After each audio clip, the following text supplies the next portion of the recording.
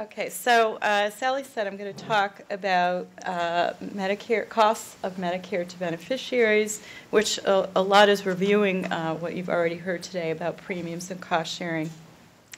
Put that in a little bit of context by giving you some information on income of Medicare beneficiaries.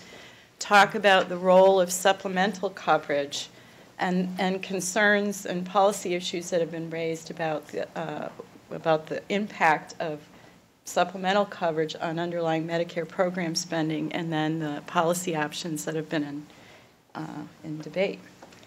So just to review, okay, okay, is that better? Okay. So to review, so for Medicare Part A, this is the part of the benefit people get from having paid in payroll taxes over the years. There is no premium unless people haven't paid in enough quarters over their working years, and then the premium can be as high as $407 a month, but very few people pay any premium for Medicare Part A.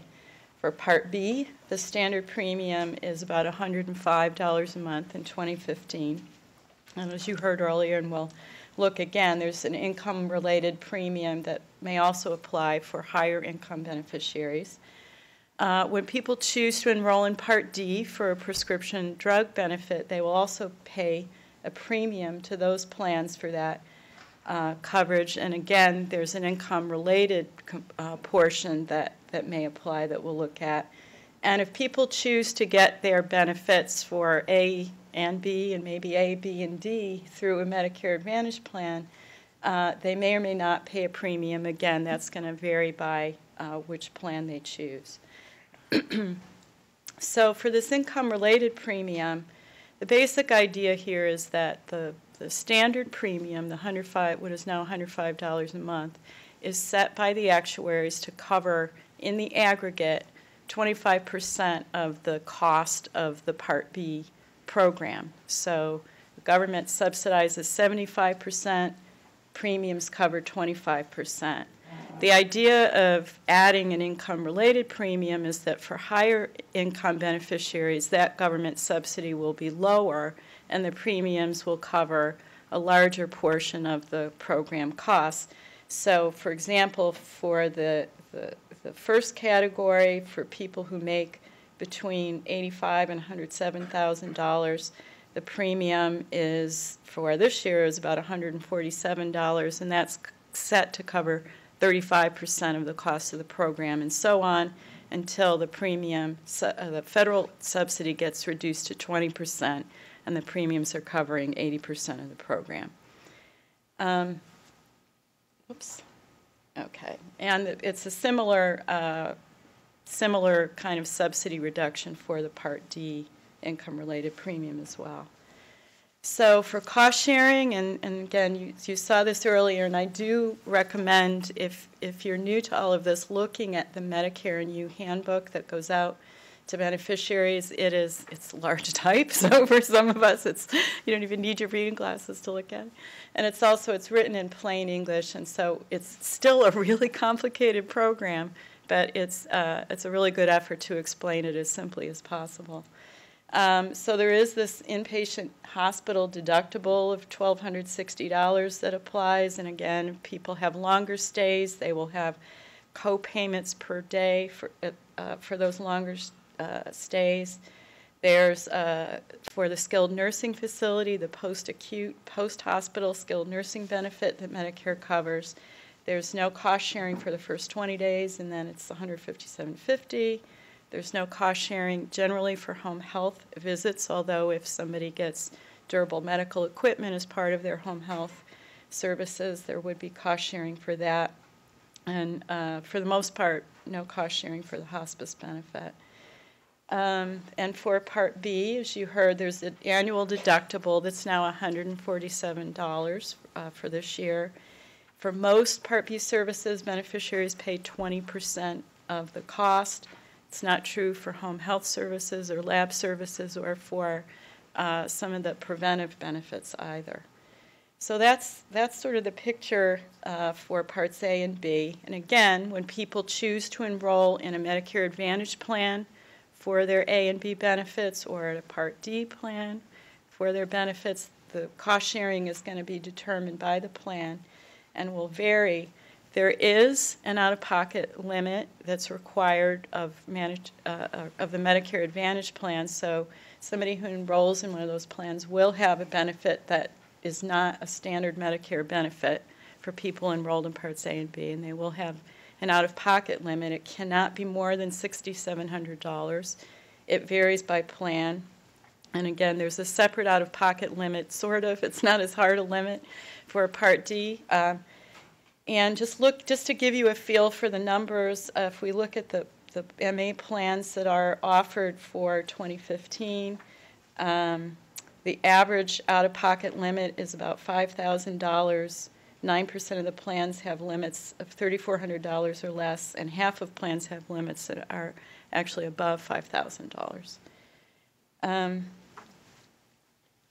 So what does this mean in terms of the dollar impact on beneficiaries? And you've seen from both the earlier speakers talked about the fact that health care costs are distributed unevenly, so we have relatively small, in any population, relatively small group of people who have much higher costs, and this plays out for the out-of-pocket costs as well. So we've got almost half of beneficiaries who have out-of-pocket liabilities of less than $500, another third or so that go between $500 and $2,000, 16% between $2,000 and $5,000, and then 4% that are between $5,000 and $10,000, and then 2% who actually have, just in their Medicare cost sharing, an out-of-pocket liability that exceeds $10,000. And again, because the standard program, there is no out-of-pocket limit. That's money that they're liable for. So just to give a little bit of background on beneficiary income. So the census, which looks at income and a lot of other population characteristics, doesn't report information separately for the Medicare population, but they do report by age of household. So we can look at the elderly population, which is the majority, but not all, of the Medicare population. And we can see that median household income, which is about $52,000 generally in the U.S., is about $36,000 for households age 65 and older. About a little over a third of the population have incomes that are less than 200% of the federal poverty level. And this is a little hard to look at, but you can study this. What this chart shows us is it takes the incomes of people over age 65 and distributes them by quintiles. So each bar represents 20% of the population, and based on their income. So on the left are the lowest income group, on the right is the highest income group, and it looks at what sources of income are. And so I've circled for you the main point here is that for a vast majority of the population over age 65, their main source of income are their monthly Social Security checks. You can see at the higher end where people are still working, they're getting earnings, but once people are out of the workforce, it's their Social Security benefit that's their main source of income. I've shown you this on the Kaiser Family Foundation website. They have a little interactive feature where they have done some modeling, and this is Medicare population, so it includes not just the elderly but also the disabled population, and it allows you to look at characteristics such as I've shown you here, looking at the distribution of income by age, and here they're looking not at household income but at per capita income, which averaged for 2013 about $23,600, and you could look at marital status and health status and other factors like that if you're interested. So this chart, which also comes from the Kaiser Family Foundation, sort of puts everything together, and it looks at the median out-of-pocket health care spending as a share of income for Medicare beneficiaries by certain population characteristics. Now this is out-of-pocket health care spending in total. It's not just the cost-sharing amounts that we talked about earlier, so this includes premiums that they pay for Medicare or for supplemental coverage. It includes expenditures they make for health care services that Medicare does not cover.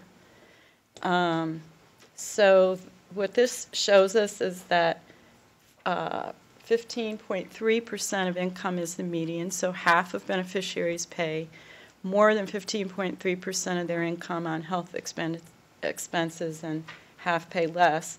If we look at by various demographic characteristics, we can see that it's much higher for older beneficiaries, for beneficiaries in poorer health, and when we look at income, we'll see that for the lowest income group, they spend a higher proportion of their income on health care expenses as well.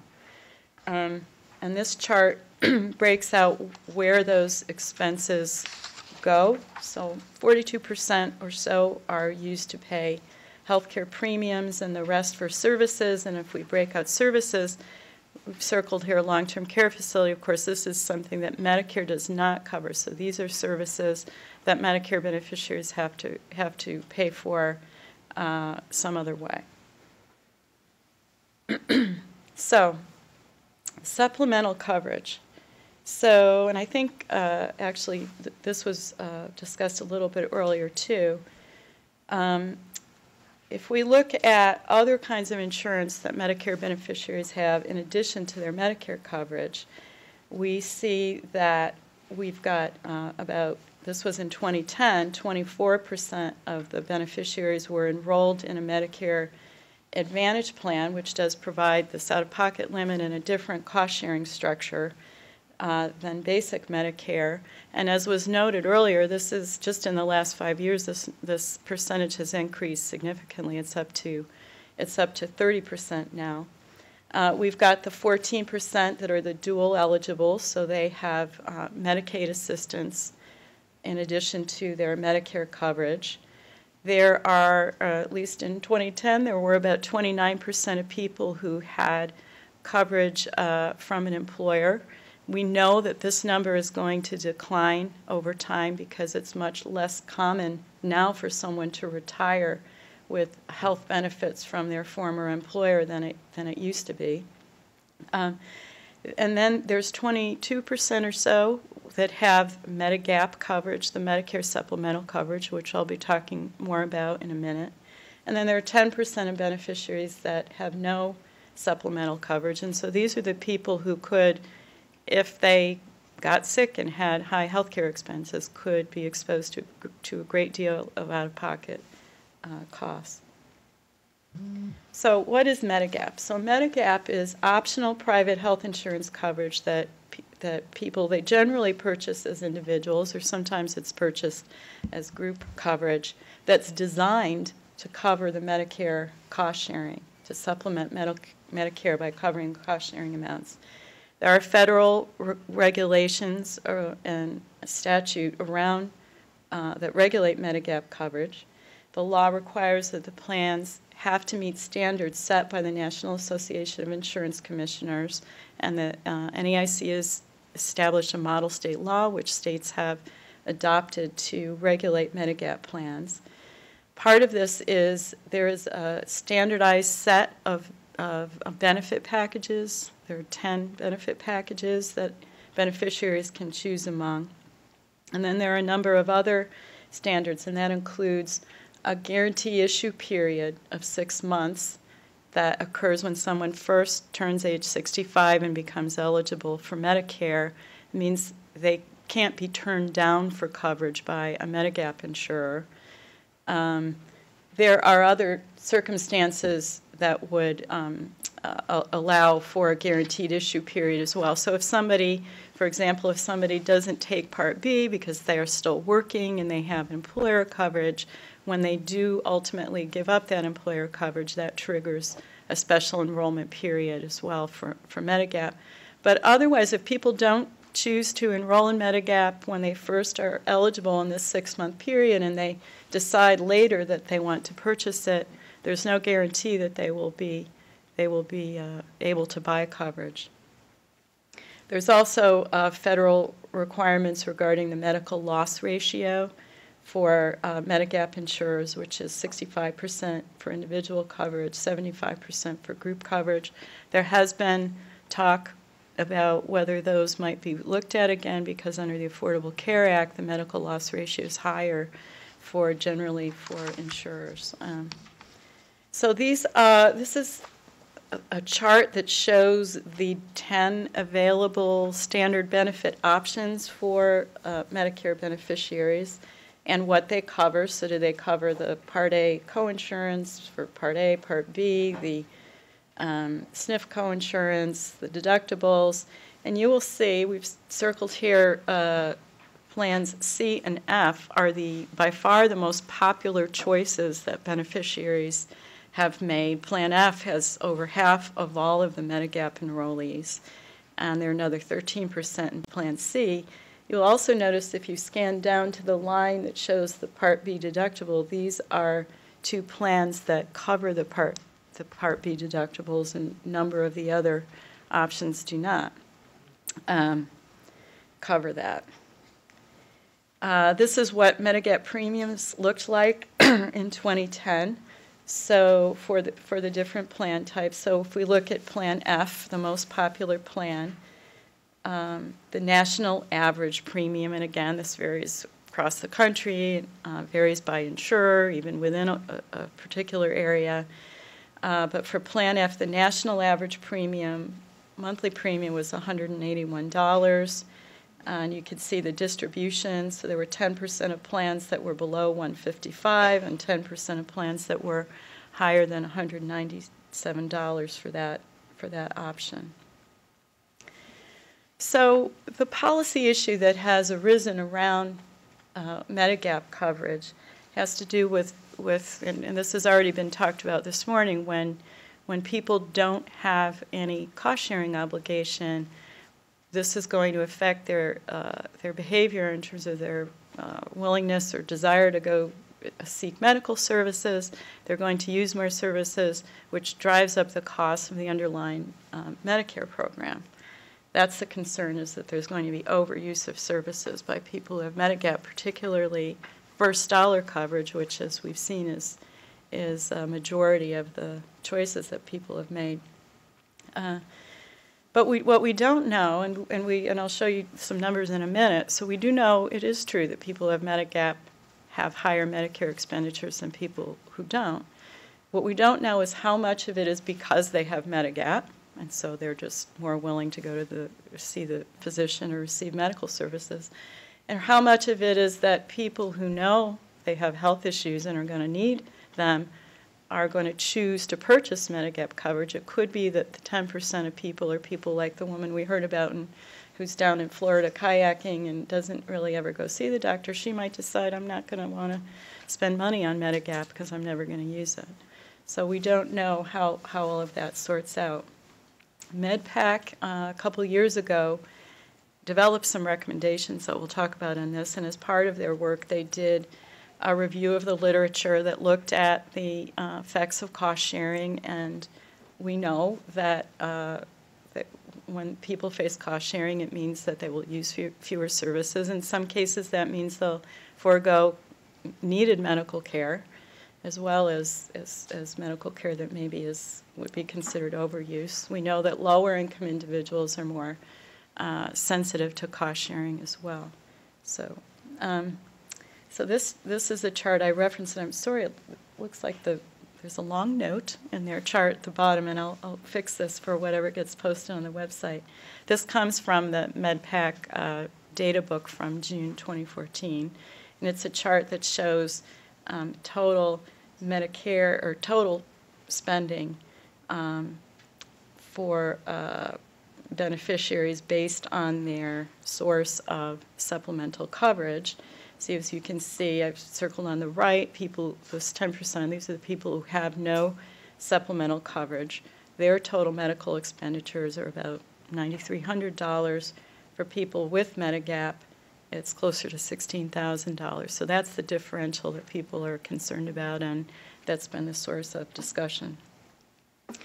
There was a provision in the ACA that directed The secretary, this, it's all very tricky with these roles with the insurance commissioners because the federal government doesn't regulate them. It directed the secretary to please ask them to look at these two plans, C and F, the two popular plans, the ones that provide first dollar coverage, and to look at perhaps modifying them to include some nominal cost sharing. And they wanted them to look at the peer-reviewed literature and experience with integrated health plans and come up with some sort of a cost-sharing proposal. And they did respond to this, but they recommended that there not be changes to the plans. They said they looked at the literature and they didn't find anything that was directly relevant to the question they were being asked. They were concerned about discouraging the use of needed medical care, again, which is the other part of this argument. And they also pointed out there are some newer plans, and M and N on the list, that would provide for some co-payments for physician services. And so they thought since these plans are available, that would cover the concern. So that sort of stopped there with respect to the ACA provision. So in terms of other policy options that have been looked at, there's really sort of two buckets. I've listed a number of them here, but there's two buckets. There's one set of options that would go into the federal law that regulates Medigap and change what these benefit packages can look like to eliminate first dollar coverage. So, for example, and the Simpson-Bowles Commission, the Deficit Reduction Commission back in 2010, recommended a version of this that CBO has taken and scored in their recent budget options book, a variation on this idea. And the idea is that you basically say Medigap plans can't provide any coverage, say, in this example, for the first $650, and then they can't cover more than 50% of the cost sharing for the next amount here.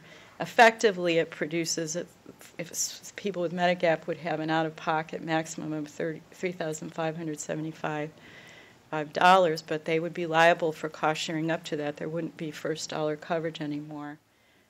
They scored this in this recent budget option book as saving 10-year savings of $53 billion. If you just did that piece, and then they looked at if you did that in combination with restructuring the underlying Medicare benefit to be less like a 50-year-old benefit and more like something we might see today where there would be a single deductible, cost sharing, and an out-of-pocket cap. So that's one set of options, and there was a legislation in the last Congress, Senators Corker and Alexander introduced that kind of went along those lines of changing the what could be offered for Medigap. And they actually went so far as to then phase out Medigap entirely after a certain point. They would allow people who have had Medigap coverage to continue it in this modified form, but newer beneficiaries wouldn't have that option available. So that's sort of the one set. The other approach, and it's something that was in the President's budget that came out earlier, I guess it was earlier last week, I've lost track of time. It was also proposed in previous budgets, and it's something that MedPAC has recommended as well. And that concept is you don't change the Medigap plan structure. Let those, if there's first dollar coverage and that's what people want, let them go ahead and have first dollar coverage. But recognizing that that has an impact on total program spending, make them pay something more to the Medicare program to offset that cost. And so in the President's proposal, there would be a surcharge that would be roughly equivalent to an additional 30% on the standard Part B premium. And this would be only for new enrollees who choose to purchase Medigap coverage. And they say with particularly low cost sharing, which we can probably guess would be Plan C and F, but they don't really specify that. And they score that OMB as having a $4 billion reduction in federal spending. And MedPAC recommended something similar, some sort of a surcharge on supplemental insurance. They also would do this in the context of restructuring all the Medicare benefit underneath, having a single deductible and different kind of a cost-sharing structure. And they are interested in looking at giving the Secretary authority to link cost-sharing to the value of the service, so giving kind of which is what some private insurers are experimenting with now. So, so some of the policy issues as these options get discussed are looking at, so are we talking just about doing something with Medigap, or are we looking at Medigap changes in the context of a broader restructuring of Medicare cost sharing, like adding an out-of-pocket cap?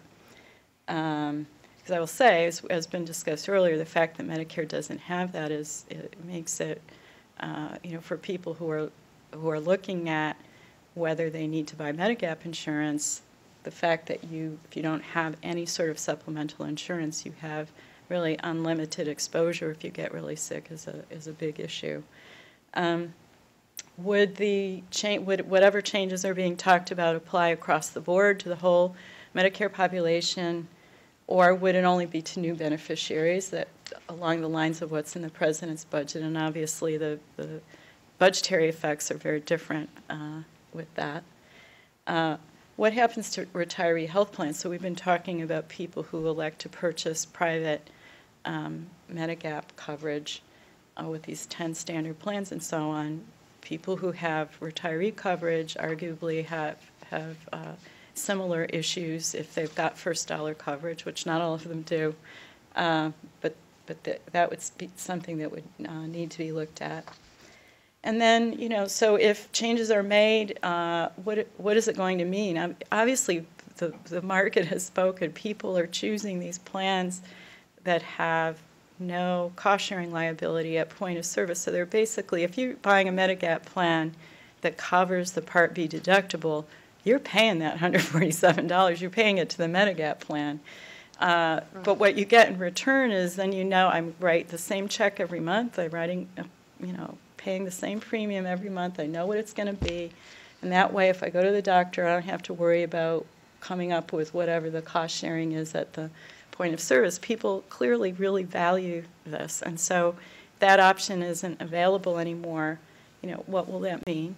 And we don't know. I mean, there could be generational issues here too. I mean, people who retired 20 years ago more of them were more likely to be in employer health plans that didn't have a kind of higher cost-sharing structure that we've all gotten used to in more recent years. And so there could be differences. We don't know from the data to what extent newer Medicare beneficiaries are making different choices about Medigap coverage. And then there are other questions about the distributional effects on beneficiaries of any changes. Again, we know that people who have more health problems, who are lower income, are going to be more sensitive to any changes that affect their cost-sharing burdens. So I will take any questions.